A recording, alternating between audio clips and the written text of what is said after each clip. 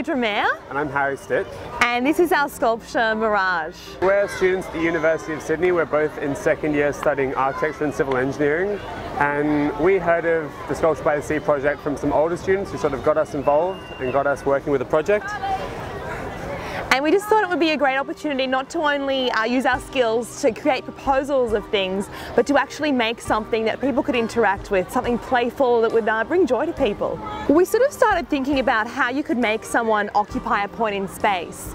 And the idea just sort of came about if you had an object and you split it into pieces, people would want to align themselves to be able to make them form into the original object. And so in doing that, we thought we could have a point in space that everyone would try to occupy and try to find. And so that was kind of the basis of starting the project. And then we had to decide what sort of shape we were going to use, and it was something that we discussed quite a bit together. Yeah, so the idea to create something three-dimensional was that you wouldn't have a singular image, but rather a series of constructions that come into phase and out of phase.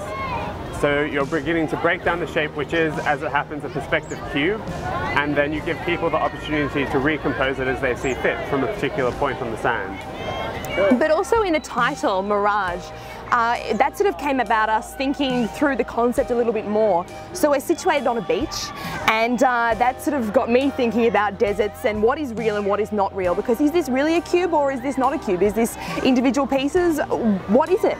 And a mirage is sort of like that. It isn't real, but it's something that you perceive in the mind where you, when you are sort of desperate for some sort of food or water when you're in the desert. And so on the beach, it's quite a poignant place to have this sculpture. And we're giving people an object that could be something, but only if you get into the right position.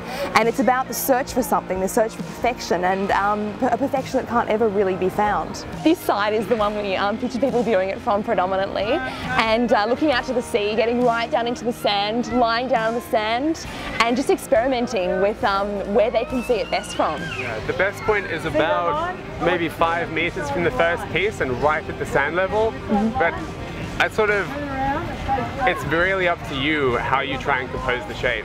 And you can also view it from just sort of crouching down, but getting onto the sand, getting in touch with the beach is the best way to view it.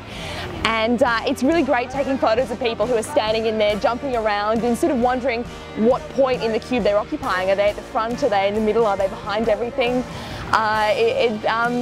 It's a question that you ask when you take photos of things. It's such an honour to be able to be included in this exhibition. It's renowned through many parts of the world. Everyone in Sydney loves coming down here, and to be able to show this artwork to so many people is such a privilege for us. And everyone's been so supportive along the entire process. They took a risk on us knowing we were students, and we're so grateful that they took that risk and let us build this. And it's just amazing seeing it here made.